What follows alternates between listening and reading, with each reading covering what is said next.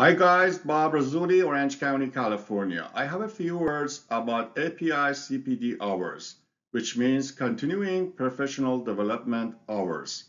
Starting January 1st, 2023, you need some CPD hours to renew your API 510, API 570, and API 653 certifications.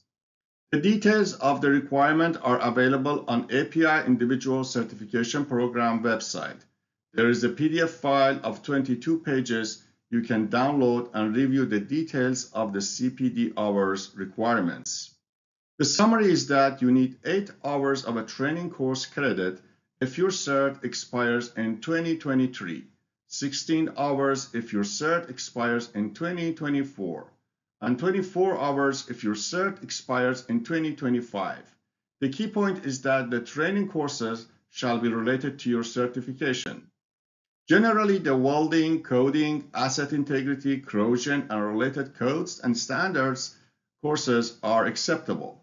However, the courses you take shall have a final exam at the end, and you shall receive a passing score.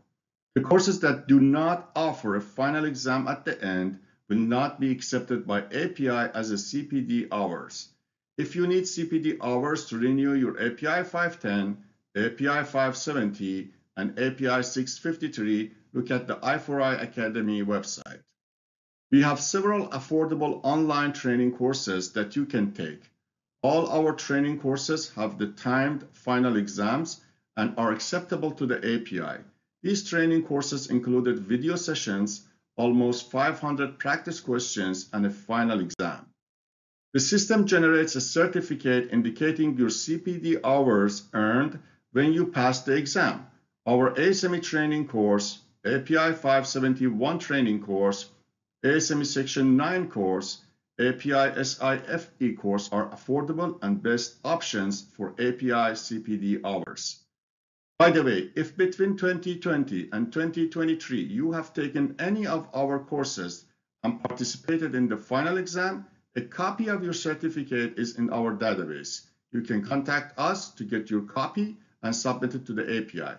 Check out links below and do not hesitate to contact us if you have any questions.